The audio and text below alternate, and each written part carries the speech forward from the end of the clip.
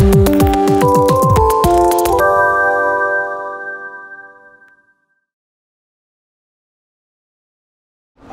Professor Ahmed El-Massry from Alexandria University, Egypt. I'm working at the university and in a private clinic.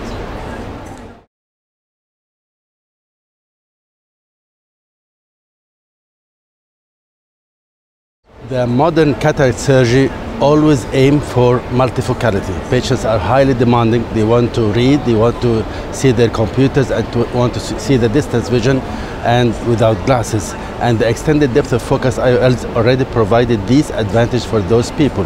But still some drawbacks, because these patients usually complain of the halos around light and the starburst. So these lenses are good lenses, but they didn't fill the full need of those patients.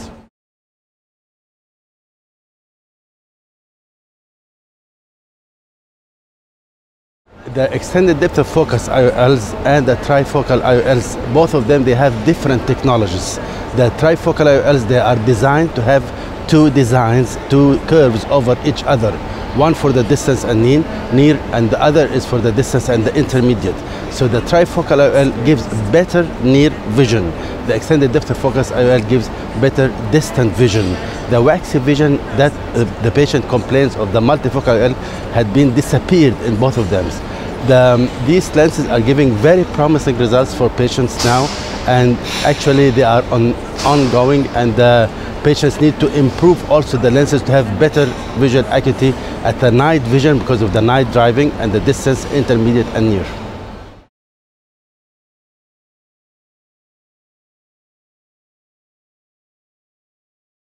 The age of the patient, if the patient is relatively of young age, just above 40, 50, and the clarity of the lens. When the lens is clear, we prefer to put the extended depth of focus IOL because it doesn't change the chromatic aberrations or the colors at night and at daytime.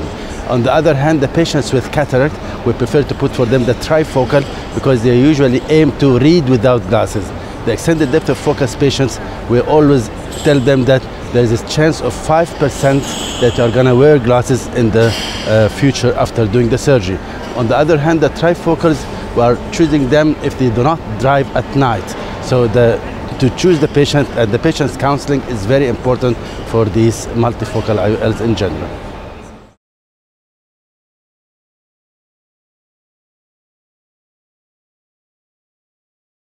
There is still a lot of steps to be taken for improving these lenses because of the main complaints of all the multifocal patients, that they complain of the starbursts and the halos around light and the night vision. And you have to take care also the pupil size.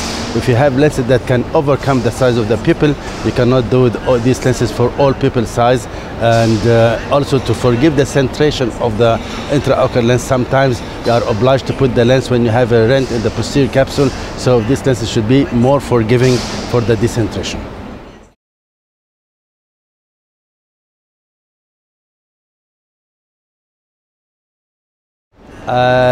The WOC this year was very fruitful, and being in Barcelona especially with the different places to visit, and